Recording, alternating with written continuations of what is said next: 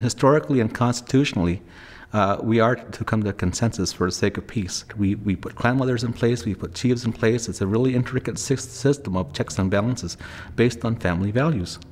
And that is where the consensus is put on, are those chiefs.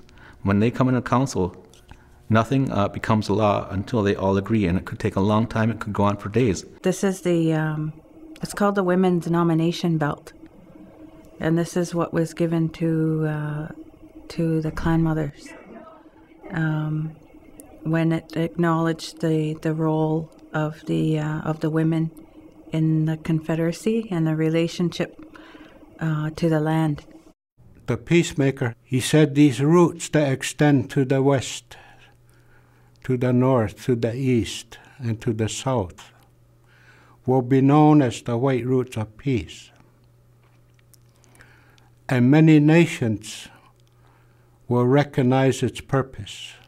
It was the duty of the Cayuga Nation to formally adopt other nations when they come here following the four roots of peace.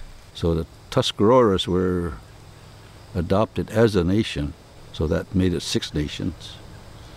But other nations came not as a whole nation, like Delaware and Tutelos were all adopted here. The peacemaker told the leaders there will be a people arriving from one of the directions. And when they see this root, they will not understand it. And when this happens, the tree will weaken. And it will start to fall. And it will land on the arms of the leaders.